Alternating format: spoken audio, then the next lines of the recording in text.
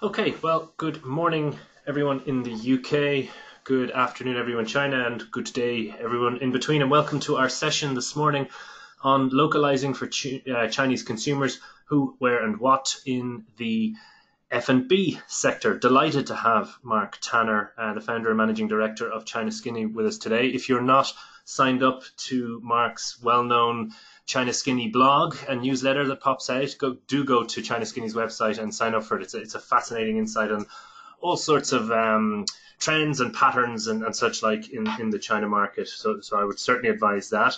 The food market in China is obviously enormous. It's already the world's largest grocery market at about £1 trillion, and this year is destined to become the world's largest market for imported F&B products. So that's exciting news for everybody joining today, and great opportunities. But like everything, not without challenges, not without nuances and subtleties in the market that you need to understand. And hopefully today we'll discuss a few of those. So just before we get going, a little bit of background for those of you who may not know us. The China Britain Business Council helps British and Chinese businesses and organizations work together in China, the UK, and third markets around the world. With 60 years of experience, experts across the UK and in 15 Chinese locations, and a diverse 1,000 strong membership, we operate alongside the British Chamber of Commerce in China to support companies of all sizes and sectors, from multinationals to SMEs. As the partner of choice for British companies working with China, CBBC delivers a range of events, tailored research, and consultative services. We operate closely with the Department for International Trade, the Foreign and Commonwealth Office, and across government to highlight export opportunities for UK companies and investment opportunities for Chinese organizations. So that's just a little bit of background on us. I do hope that today will be an interactive session, so please do feel free to ask questions. The way you do so is just type your question in, and then it pops up on my screen. If it's pertinent to what Mark is talking about at the time, I'll ask it immediately. Otherwise, we'll save it to a Q&A session at the end. If I could ask now people to click on the raise your hand button, that's just to make sure that our connection is okay, then I don't feel like I'm speaking out into the ether in a lonely way. So just make sure, let me just make sure that people are doing that. If you could click on the raise here, yep, lots of hands going up there. Super, thanks very much. That means I can be heard. So, we will record this session, and if you have a colleague or a friend or such like that you think should have attended today, we'll make that recording available. All right, now on to our topic for today. So Mark Tanner is the founder and managing director of China Skinny. He brings perspective from marketing roles in China, North America, Europe, Australasia, and Africa, where he has worked since the 90s. Mark regularly provides views and commentary about Chinese consumers in media such as Bloomberg and Reuters, and on television. He's a regular keynote speaker at events from Shanghai to Sydney and Hong Kong to Helsinki. On a personal front, Mark has a love for travel and adventure, which has seen him lead the world's first paddle down the Nile River, hunt for ancient Viking treasure in Iceland, and bicycle solo across Canada in midwinter. Well, that's quite a fascinating background. So let me just make sure that Mark is still there. Let me get you online. Give me a second, Mark. There you are. Okay, can you hear us, Mark? Yeah, everything's pretty clear here. Okay, super. Well, over to you. Great. Well, yeah, just a little bit of background. China Skinny has worked with over 150 brands, and food and beverage is our biggest category. We've worked across over 24 industries. So we bring perspective from all these different industries, which in many cases will apply to food and beverage. So for today, I'm mainly going to talk about food and beverage, but there are some more general China stats that I'll throw in there, which I think are relevant and hopefully of interest. So we can kick off with the first slide, David. So here's some research we did in Tier 1 and Tier 2 cities with consumers related to an Australian food and beverage brand. And they obviously, in Australia, they wanted to rebrand and make sure that their brand was relevant to the Chinese consumers as well, which was their largest export market. So part of the branding, obviously branding is much deeper than just a few pretty pictures and colours and things, but part of the research involved looking at what imagery really reflects and sings out Australia for Chinese consumers. And so we looked at some of those most famous icons, and we said, which ones of these really do resonate and really do sing out Australia.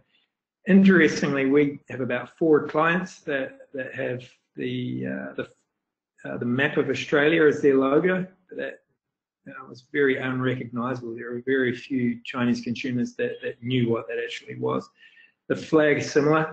The Union Jack does incredibly well, and the Star Spangled Banner and the German flag, surprisingly. But the Australian flag just had very little awareness and resonance there as well. Boomerang was surprisingly high.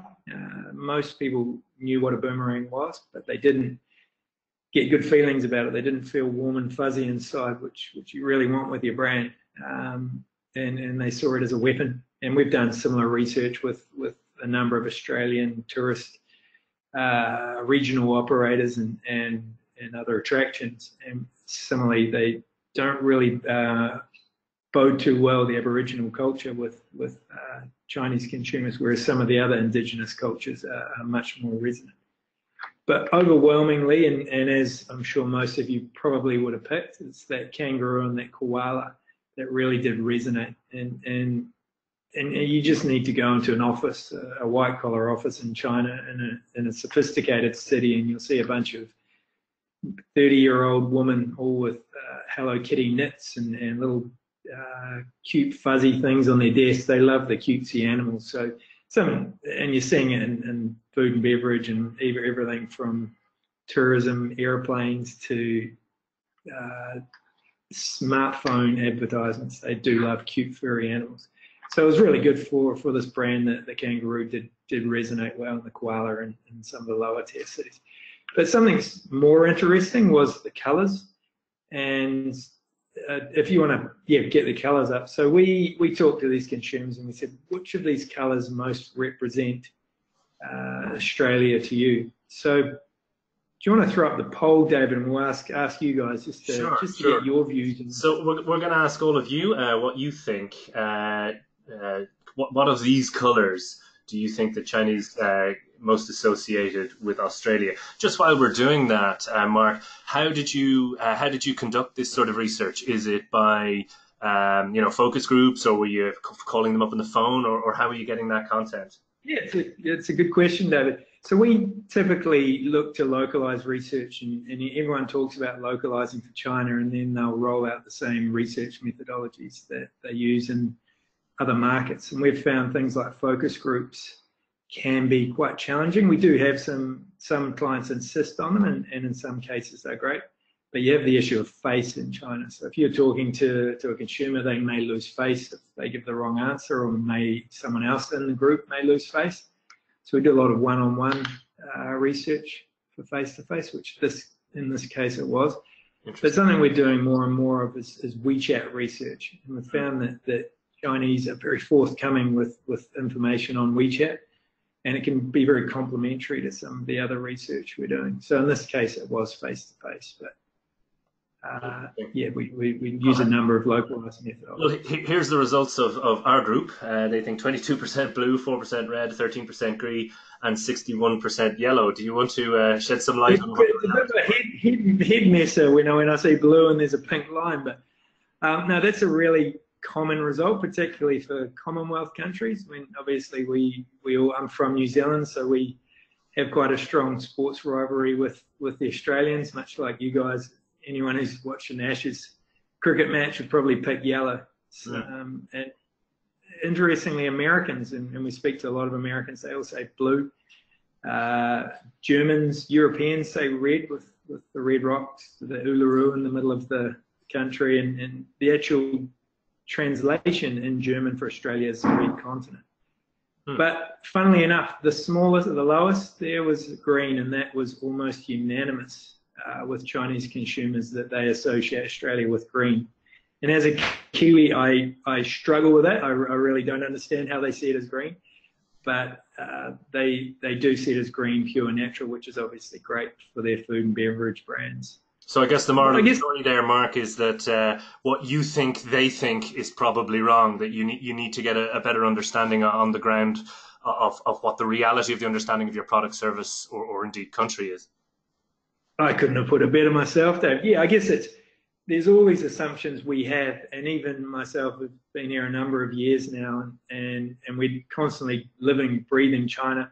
There's very few projects we do that I'm not surprised by the results, because just consumers here are wired so differently from us in the West. So we could go on to the next slide, and it's moving across the Pacific from Australia. So we're taking on a little world tour here to the US. And I think I used to live in North America and have very fond memories of the place. But something I found really interesting was just the way they live their lives. They all work incredibly hard. They study, they go to university, and a certain demographic will get their masters and then go work for the man for many years, saving up hard for their kids' college fund. And then come around 50 or so, they all of a sudden have this midlife crisis and go buy themselves a Harley Davidson or a Porsche in this case. Now, if you look at the average age of a Porsche owner in America, it is 52 years old. That baby boomer market, it's the most prosperous market in America and in New Zealand and in the UK and many other places. A lot of these consumers with a lot of home equity and things. But if you look across the Pacific into China, the average Porsche owner is just 35 years old. So there's a significantly different demographic that are buying these luxury high-end goods and just buying product, spending unlike any other generation in China, and that's these millennials that everyone's talking about. I'm sure most of you have heard it before, but it's really interesting to kind of see why it's happening and why they're spending. So the next slide really covers why that is. So if you look at consumers or Chinese, and what you look at people in most countries in the world, and that's on the left-hand side, you'll see USA's income. Unfortunately, I don't have UK, but the UK, much like most countries, is very similar to the rest of the world. That the older you are, normally the more you earn. So you get more experience, you get a higher paying job. And then it's really, really small, but that last little dip at the end is when you hit 55 and you really don't know about things like social media and ecommerce and all these new wacky things that everyone's using these days, and become a little bit irrelevant. But that's typically how most things work. If you look in China, it is back to front. So the highest earning income group, that left bar, is 18 to 29. The next is 30 to 45, and then it drops significantly after 45. So quite unusual, and with good reason. If you go into a village in China, I don't know how many of you have, if you go into a village in China, it's quite a strange demographic. So you have a lot of kids running around, you have a lot of old people. There's this gaping hole that anyone who's of that kind of young working age is living in the cities, move to the big town to find their fortune. And typically, on average, in the city, you earn more than 3 times as much as the countryside. So these young people are much more likely to be in the cities earning more. They're also much more likely to be better educated. So the average person born in the 90s in China is more than 7 times more likely to have a university degree than someone born in the 70s. So they're more educated, they're earning more, but they're also more open. So that's obviously very relevant for imported food and beverage products. They're more open to foreign lifestyles and products and things. And if you look at this, Pew, this is not China Skinny research, but Pew do a lot of soft power work around the world. And I apologize, this was before Trump, so things have probably changed quite a lot. But if you look overall, those under 35, 60% of them view America in a positive light, and by proxy, the West.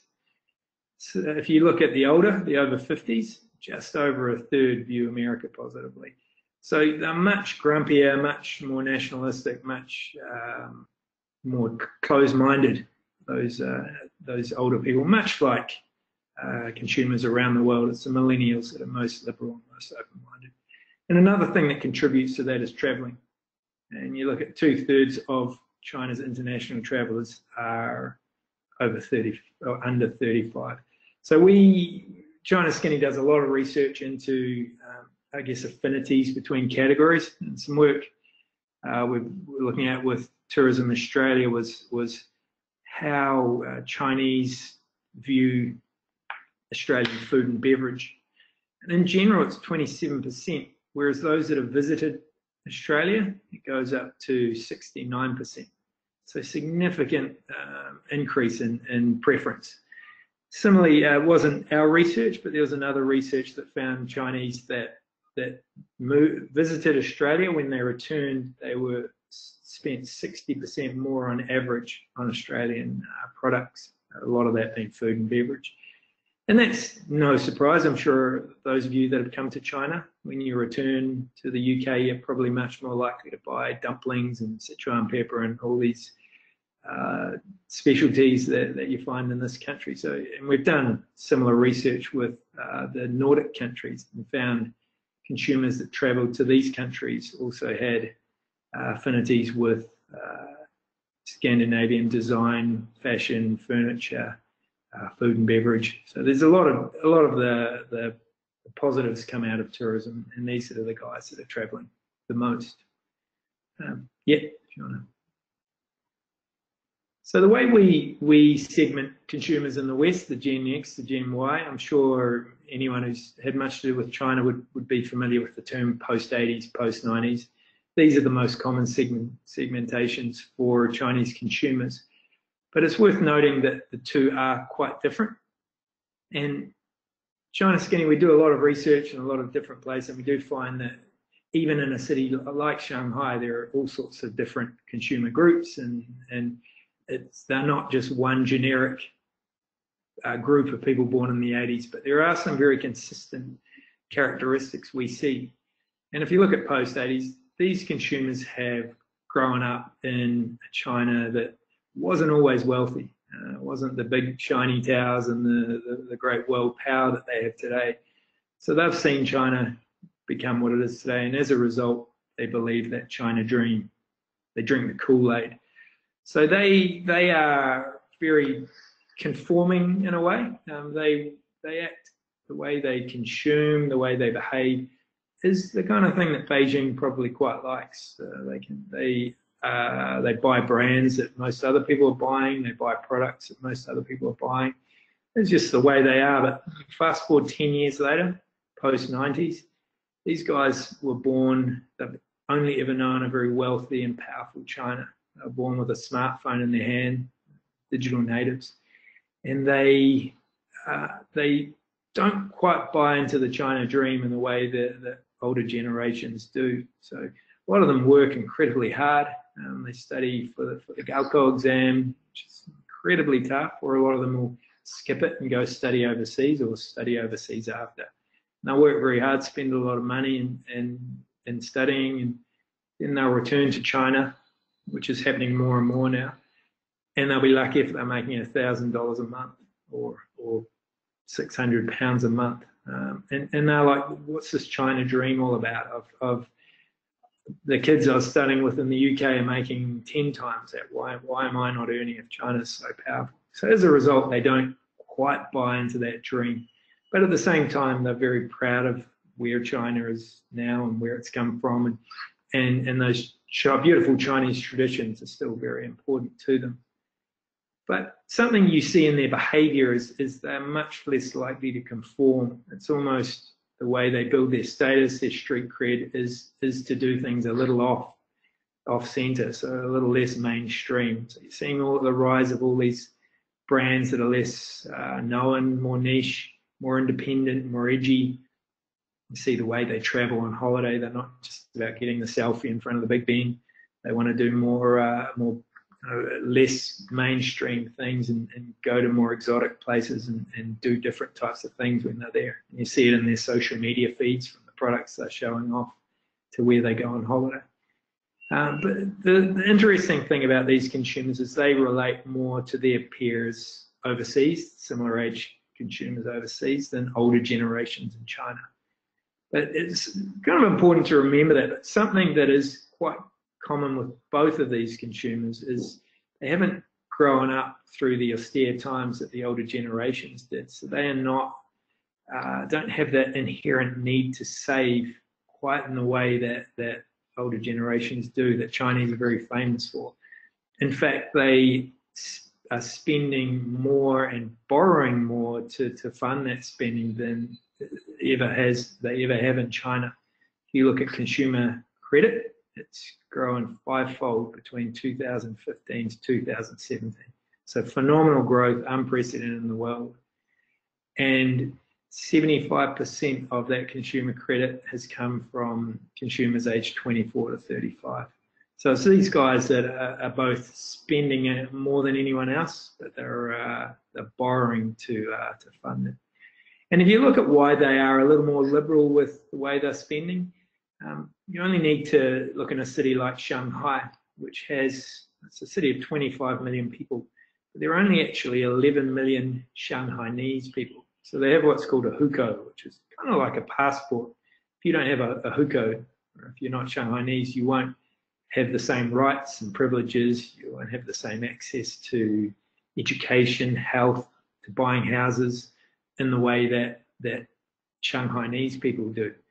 So if you look at these 11 million people, their households, they own all of the houses in in Shanghai for the city of 25 million. So on average, it's about 2 houses per household. So that's average. So there's an awful lot of Chinese or Shanghainese that own 4, 5, or 6 houses, all on average worth about over $1 million each. So not unusual for mum and dad to own 6 houses worth $6 million. And also my 2 sets of grandparents may do the same. So between them, they own 6 houses each. So that's $12 million plus mum and dad. That's $18 million worth of property that as the only child, I'm the sole heir to. Similarly, the way it works in Shanghai, Shanghainese are much more likely to marry other people from Shanghai. And it's typically done on a similar socioeconomic group. So you're going to marry someone else whose parents may own, and grandparents may own $18 million worth of property. So between them, a young married couple stands to inherit $36 million, and that's not unusual. That's worth of property.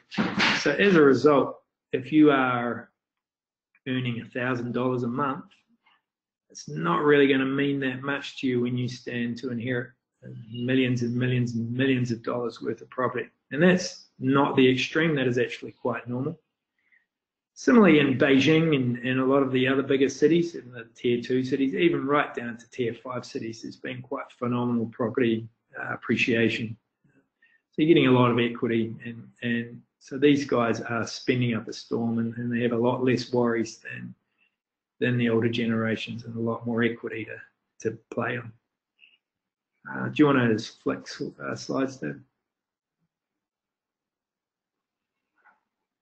Now, something else worth noting is just how many cities there are in China. I've spoken of Shanghai and Beijing, and you see most brands that come in here, that's where they'll typically come to. And in many cases, they are the most sophisticated consumers in China. They have the highest spending power, but they're also incredibly contested and very crowded. If you look at a city like Shanghai, the average consumer is bombarded with 4 times as much advertising as a consumer in the UK.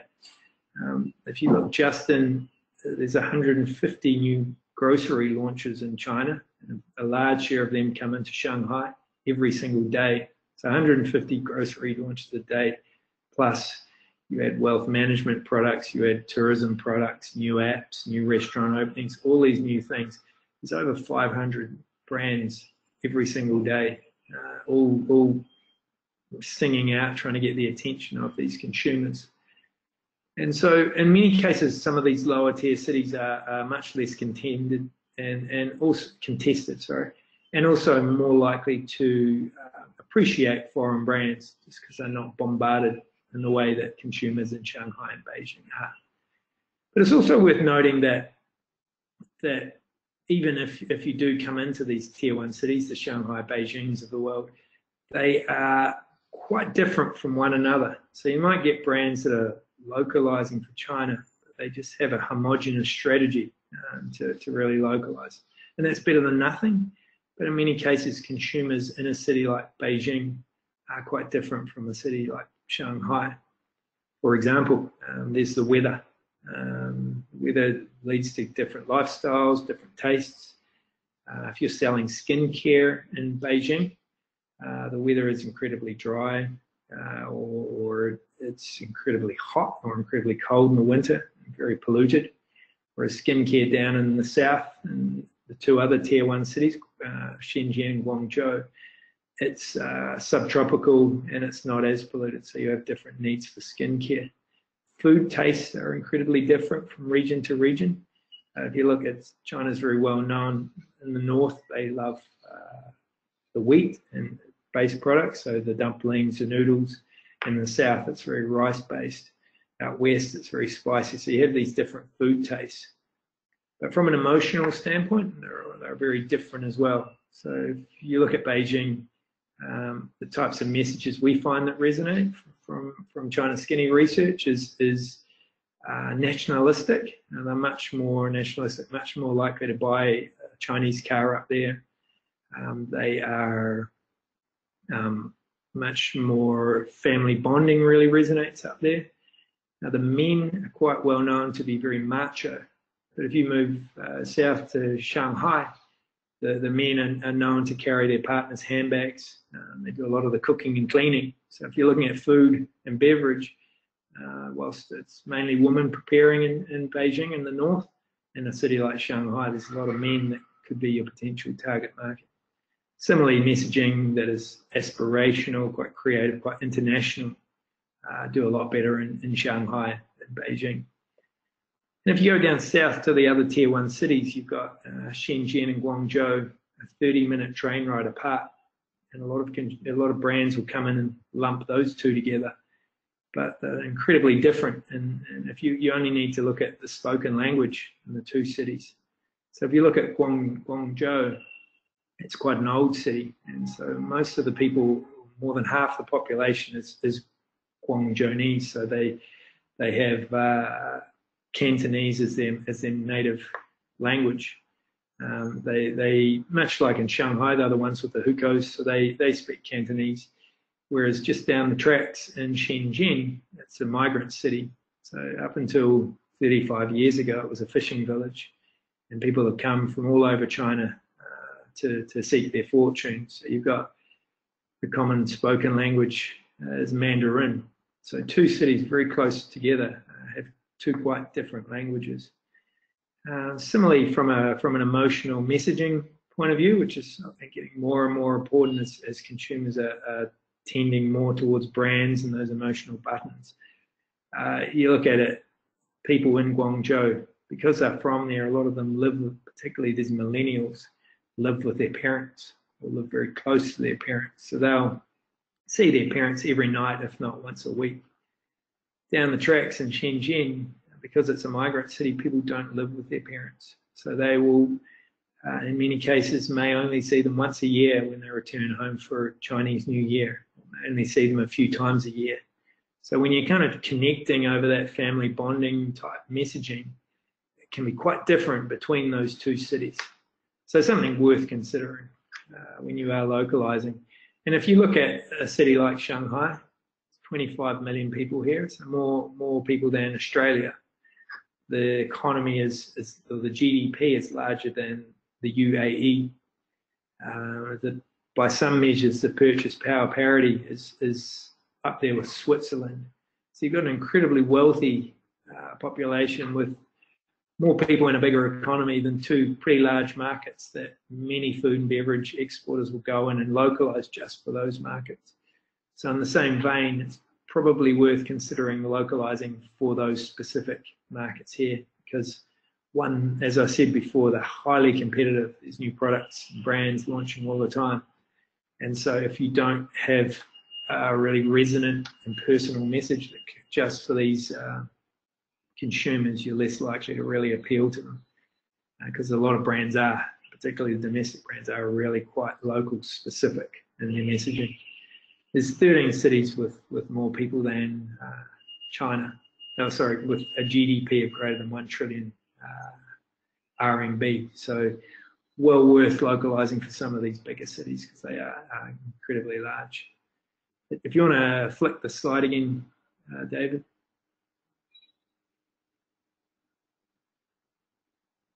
Now here's a city a lot of people may not be familiar with. It looks a lot like Hangzhou, but it's actually further west in a province called Anhui.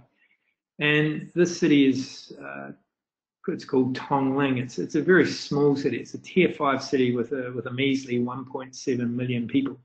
So not significant at all on China's map. It doesn't even get a dot on the weather map every night. But we went there on a team trip a couple of years ago. We went into a supermarket and there were rows and rows of imported wines, imported whiskies, imported biscuits, breads, all these crazy products that you wouldn't have seen even in a tier 2 city a decade ago. So you're starting to see these cities, these lower tier cities rising in a way that's never risen before. And if you look, this is not our research, but Boston Consulting Group believe between 2016 and 2020 there'll be 50 million new households that are in that middle to upper class, so have discretionary income to buy quality imported food. Half of them will be outside those top 100 cities. So sorry, I didn't mention it in the slide before, but these are cities with less people than New Zealand, so it's very small by Chinese standards. If you want to flip the slide again. Now something that is incredibly interesting, in China Skinny we've worked with about a dozen dairy brands. Being from New Zealand, I've always found the dairy category incredibly interesting.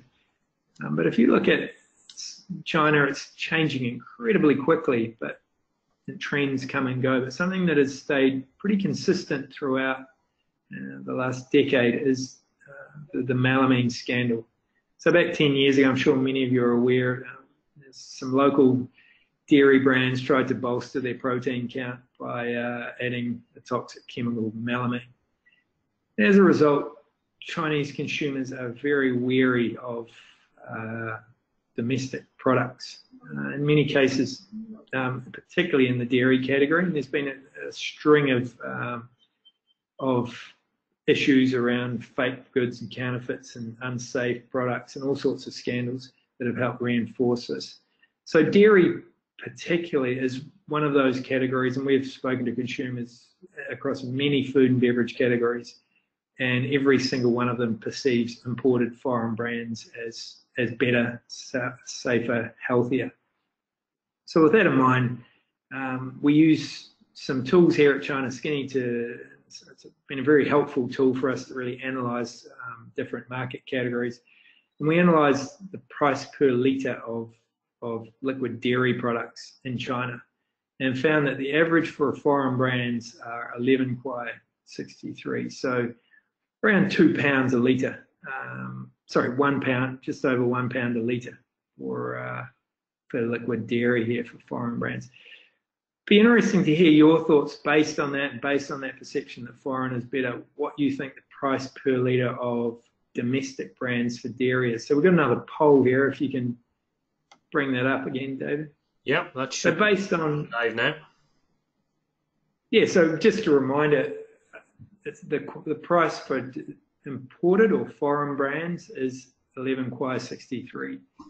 So it'd be interesting to think what the price point you see for domestic dairy products.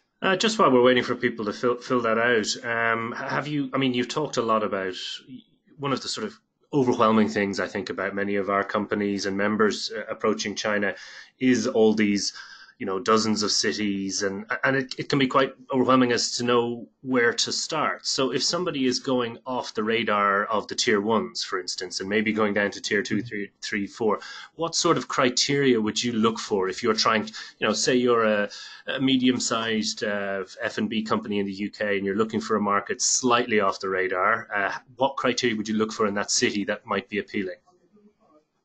Yeah, it's a really good question, David. So we we often look into this as part of the projects that we're doing, and we'll evaluate a number of different things, from getting back to that tourism. Which of these cities have a high concentration of tourists going to the UK?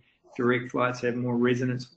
What are they searching for online? Are they searching for British products? Are they searching for British related things? Do they already have a high concentration of British brands in that market?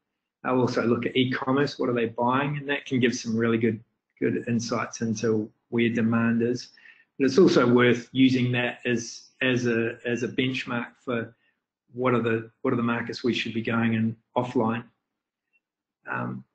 So yeah, there's a number of different ways that we. All right, but there's a lot of digital tools that are reasonably accessible, where you could look to see. It could be something as simple as a collaboration twin city between the UK, or a university collaboration that somehow builds a rapport for UK products that you could build off. Totally. All right, well, we have the results here. So 43% say 5 RMB, 24 7.5, 24 10.5, and 10% 16. Yeah, well done to the 10%. Amazingly, and it really surprised us at the time that domestic brands are actually selling for 37% more per litre, even with all these perception advantages, which for us originally we're scratching our head thinking, why on earth is that happening? But you don't need to scratch the surface much to really realise why it's happening. And if you want to click to the new slide, David, if you look at the way Chinese drink milk, it's typically quite different from the way we do in the West. They're not big consumers. They don't have a big pour a big glass before bed or for breakfast. They'll have much smaller portions. But they also have this concern around freshness. And they believe that once you open a pack, it's no longer fresh, even if it's UHT milk with a shelf life of 9 months. The minute you cut that open, it's not fresh. A lot of consumers will keep it in the cupboard. They like to drink milk at ambient, at room temperature. So it's quite an interesting study, and we used our tool to work out who's selling what formats and things. And every single foreign brand seems to come in and think it's a great idea to sell these 1 litre Tetra Paks. And if you look at down the bottom there, 98% of all 1 litre Tetra Paks are foreign brands. But you don't need to look up a little bit higher, and you're looking at the domestic brands sell significantly larger share of those much smaller single serve, more convenient packages that really do resonate a lot better with the local brands. So format's a big thing, and we see it across dairy's the extreme, but we see it across every category we work in, almost format, size, and things like that. That it's very important to get that packaging and format right to really compete with these Chinese consumers. Obviously, smaller packs you can charge a premium, hence that price being higher. But it's not just about the packs. If you want to flick the button again, Dave. It's also about kind of adding value added. And again, every foreign brand comes in and thinks it's a great idea to just sell them a litre of plain white milk. And what we're finding is Chinese love to have something a little more special. So they don't want just this generic product that would suit 1.4 billion other Chinese. They want something that's special to them. So you're seeing a lot of domestic brands come in and they're selling children-specific milk. So and it's not just for children, it's milk that helps kids sleep, milk that helps kids bone development, brain development, all these special little things that Chinese consumers are sold on, these little additives and vitamins and whatever else that make them feel like they're doing a better job as parents, or fitness goer millennials that go to the gym want higher protein, or elderly that want dairy for their joints. All these different things that are very segment specific from both a product to a marketing, branding, positioning play.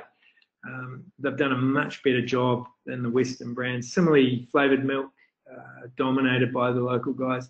And the big one there is UHT yogurt, which is growing significantly faster than just standard liquid milk.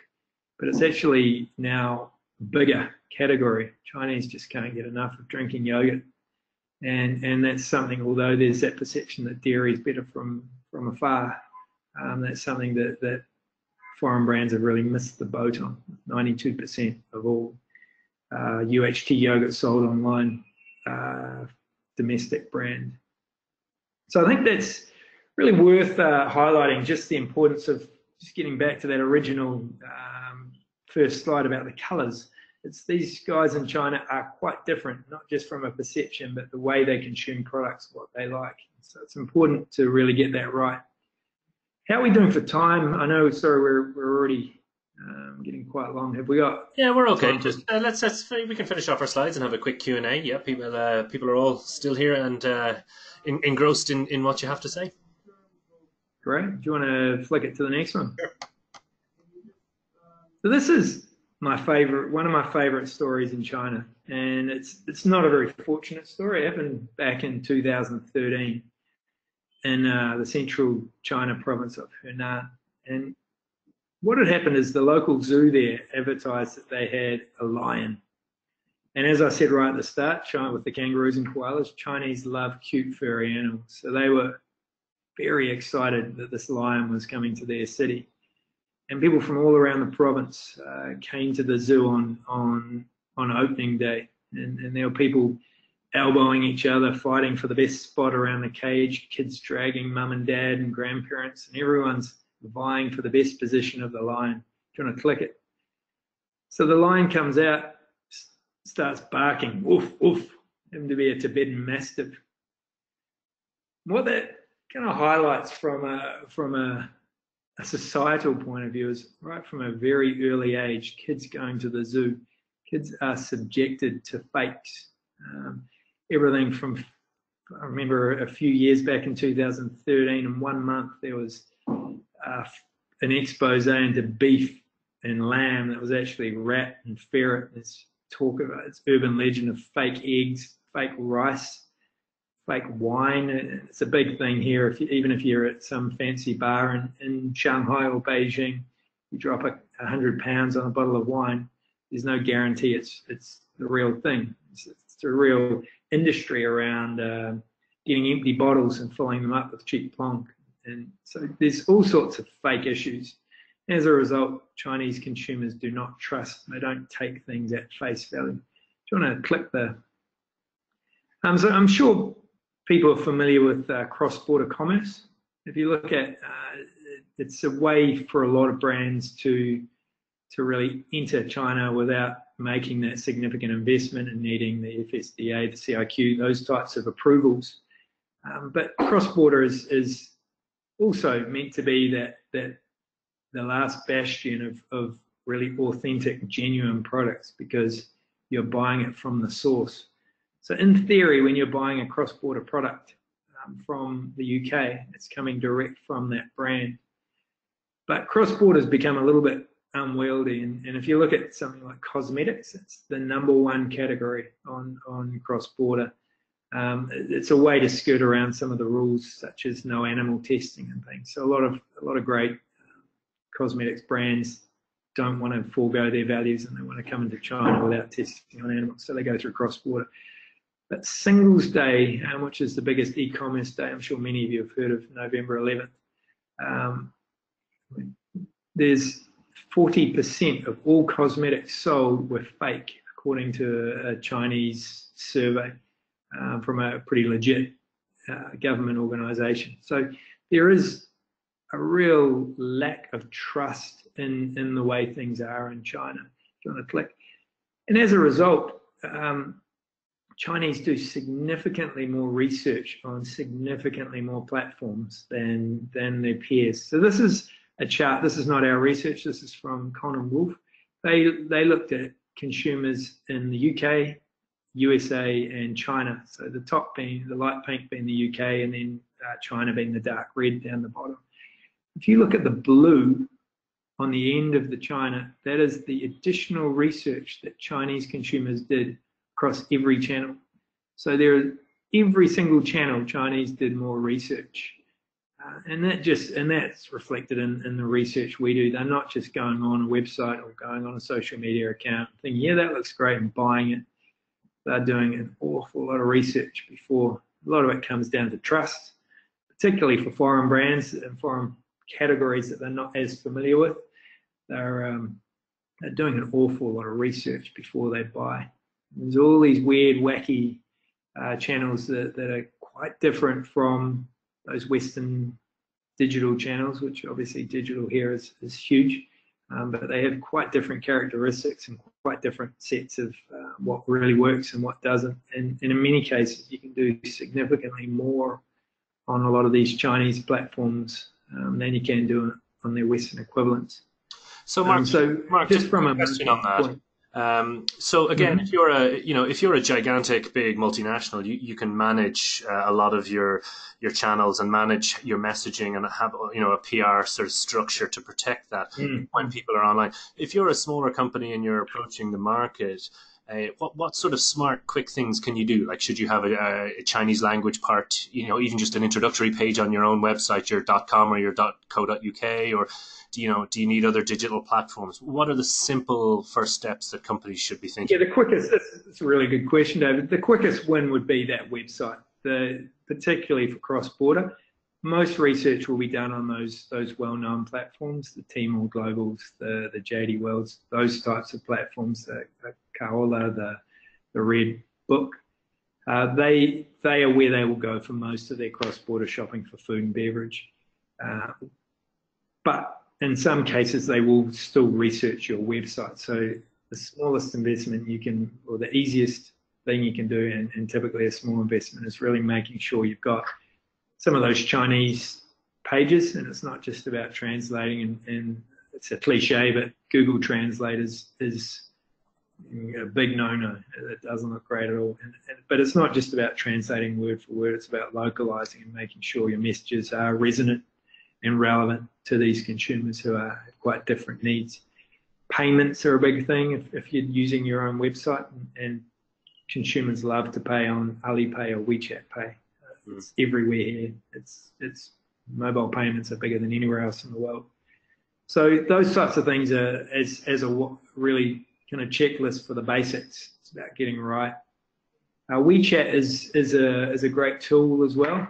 It's just recently, the last couple of months, you can now set up a WeChat account as a foreign business. We've got something on our website that goes through how you do that on chinaskinny.com, but you can set up a WeChat account. But again, WeChat is quite management intensive, and most WeChat accounts, particularly those that are underinvested, don't get a huge amount of traffic to them. So you really want to make it worthwhile, and if you are going, it's worth doing it properly. But it is an investment, particularly for a small brand. So yeah, to answer your question again, website's the quickest win. If you can be on those cross-border platforms, they can be a great tool for both marketing and sales. And then some of those social channels, WeChat, the new short video can be really good as well. And then just using celebrities. So if we've got time just to talk about new retail, it's something that is incredibly interesting happening in China. And if you look back a few years ago, there was a very successful entrepreneur in the western city of Chengdu. What he would do is he'd roll up his sleeves and he'd go into these really expensive apartment complexes, and he'd go through people's trash. So he'd look through and he'd look at the products that they were using and buying and obviously throwing out. And from that, he got a really good idea about what products consumers want in those neighborhoods. So he'd build a little convenience store right next to these expensive complexes and stock a lot of those products that he'd found in their rubbish.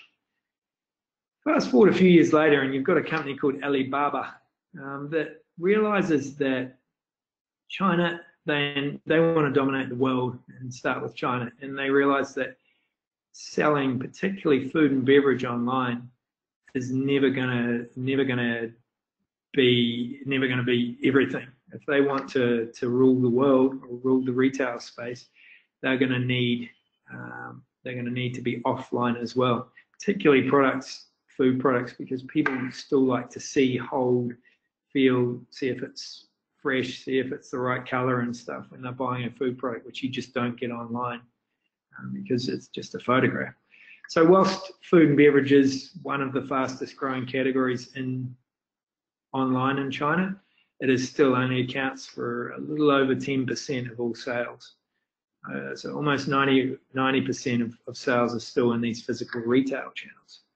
So Alibaba thought, well, we're going to have to get into physical retail. And they started, which some of you may be aware of, the Hema stores, which is this wacky, very integrated, digitally integrated supermarkets. But what a lot of people go in, and it's a lovely experience, and you can get all sorts of things while you're in there, and you can get, they have dynamic pricing and lots of information you can get on your smartphone and stuff. But what kind of powers these stores is much like the man that was going through the trash in Chengdu.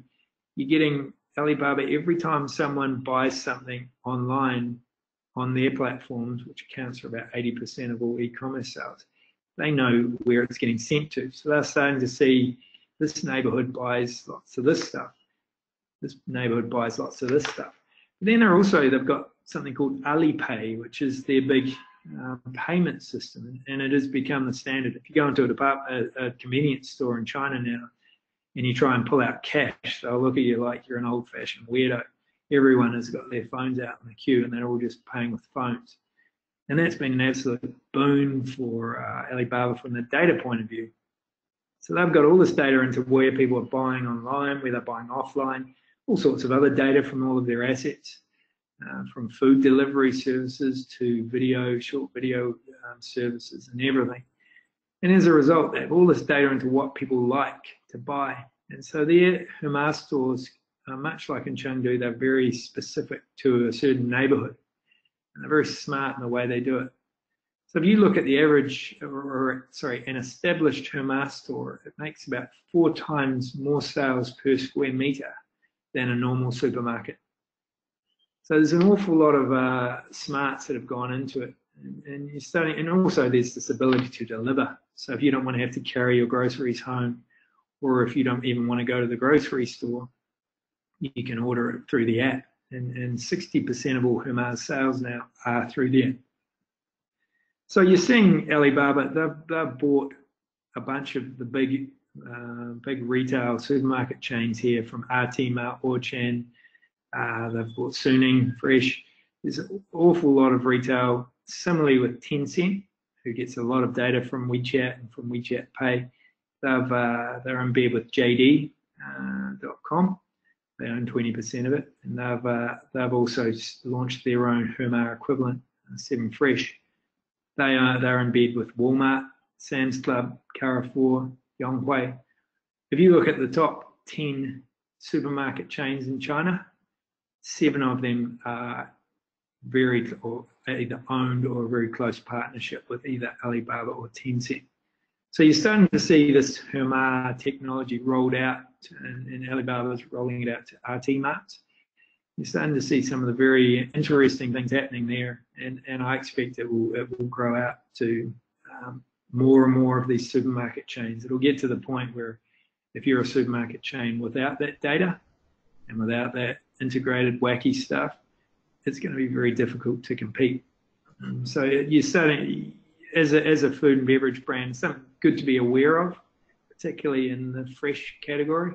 There's a lot of focus on fresh in these categories. We're doing some work with McCain, Canadian frozen foods brand, and I was speaking to the Hema guys, and I was saying, hey, I was just in your Hema store, and I see there's a bunch of freezers in there.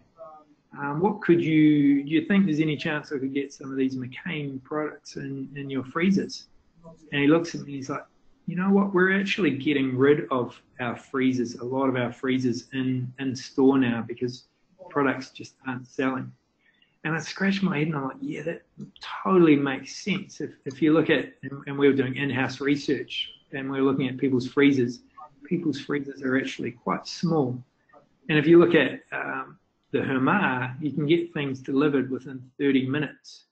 So if you're looking to something you would have traditionally frozen, you can just order it on the app, and even defrosting it in the microwave, if that's what you do, you don't really have to do that anymore because you can get it delivered fresh from Humar.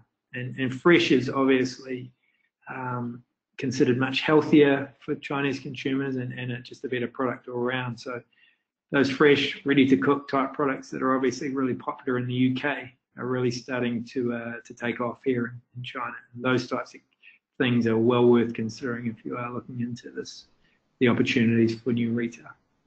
All right. Well, I think we'll keep going because I'm conscious. Maybe you want to. Yeah, well, that's I just and we'll get a good note. So just to sum up, Chinese consumers often see things quite different than we do, hence the green versus the yellow for Australia. GDP growth has been driven by these millennials. Consumption accounted for 78.5% of GDP growth for the first half of this year. It's what's driving China's economy, and it's been driven by these big spending millennials. They are living all over China, and in each part of China, they all have quite different needs and preferences and perceptions. I think it's worth noting that their product needs are different from the West, such as the dairy, the format sizes, the segmentation. It's all about me. I want it personalized for me rather than just generic. Lack of trust means they do significant amounts of research before they buy. So they are looking across European, UK news sites. They're talking to their friends that are students in the UK. Are these products actually legit? Are they good? Are people in the UK buying them, etc.? And there's this opportunity with new retail integrated online to offline. It's happening from both a retail standpoint, but a marketing standpoint, from all these different angles. There's some pretty exciting things happening in that space. All right. Well, thank you very much for that. I suppose we'll ask if anybody has any questions to type them into there. I have one here from John. Are domestic brands making foreign style brands, or is it still the import market for these products? Yeah, there's significant number of Chinese brands have obviously got very local brand categories and products, but you're starting to see a significant amount of Chinese brands moving into categories that were traditionally dominated by imported brands. I think a really good example is coffee. And Costa is pretty small here. Coca-Cola's obviously just bought it, so you're probably going to see some more. But you look at the last 10 years, Starbucks has done incredibly well, and they've really had no competitors in the market. And they've been growing rapidly and expanding rapidly. And in the last year, you start to get these local competitors. You may have heard of Luckin Coffee, which had been around for less than a year, and it was worth over $1 billion. I think it was 6 months it had been around, worth over $1 billion. They've really localized very well, kept that kind of coffee prestige, but they've made it delivery and this new retail integration. I think it's really good, and they've done a really good job. There's a bunch of other coffee box where you create your own coffee cafe on WeChat and get all your friends to buy it, things like that. So coffee, which has traditionally been almost all foreign brands, has done a remarkable job, some of the local guys. And Starbucks actually, for the first time, their revenue dropped 2% last year. So you're seeing a lot of categories threatened by domestic guys. Interesting. All right. Yeah, well, yeah, I naturally would follow that way. Question from William. Interesting one, this one. Do Chinese companies have ambitions to export their F&B abroad? It's a good question. And you look at a company like Mengniu, big dairy, one of the two big dairy brands here. They have big aspirations to export abroad. I don't think you'll be seeing them in the shelves in the UK, but interestingly, the World Cup, they were one of the sponsors of the World Cup. A lot of that is because there's so many Chinese back home watching it, and they see their brand on TV in Russia and they think, wow, what a great international global brand. But they're looking at a lot of the Belt and Road type stuff. So a lot of those countries that are less, I guess, concerned about food safety perceptions from China are lower hanging fruit for them than those Western markets that have much more established brands and much difficult to crack. But you're getting a lot of ingredients. China is a net exporter of food and beverage, but most of it's that raw ingredients. Yeah. but you will see a few brands, but generally not in places like the UK. Okay, interesting. Yeah. Following on from your clear Kiwi love of all things dairy, I've got a question here from Sandra. What about trends in flavors? I mean, you talked about flavored milks and all of that kind of stuff. So, any particular flavors? Yeah, it's interesting. It's a really good question, Sandra. We often do analysis into flavors for a lot of different categories, and sometimes it can be quite seasonal. The Chinese are they have this yin and yang and food balance and things. So the way they like to eat can be varied on whether it's hot or cold. But then there's also these wacky things such as walnuts was a very popular flavor of milk a couple of years ago because walnuts look like brains, the shapes of brains. So people thought that walnut flavored milk was great for brain development. They have all these weird things. So toothpaste is a good example of a project we've just finished that we're working with a natural toothpaste brand, and all these flavors that are really popular. I've never heard of them. There are a lot of TCM, a lot of traditional Chinese medicine that are really popular. There's obviously the usual suspects, the green teas, the ginseng, all that type of stuff is obviously very popular. So traditional, it's worth considering sort of traditional Chinese flavors. If you're looking to enter that market. I mean, it's the big localization question, isn't it? Totally, and I don't think for many SMEs it's really worth investing a huge amount in that new product development just yet. Stick to your mainstays, what you're best at, what you're known for. But then as you evolve, you might, or as you grow or get more ambitious, it's definitely worth considering some of those more localized flavors. All right, one from Vicky here. What are the hottest areas in the food and drink market? So are there anything, you know the way China's great for an old fad for 6 months. Are there any particular faddy ones at the minute? The last 12 months, the funniest one's been the cream cheese tea. So that's absolutely huge here. People lining up.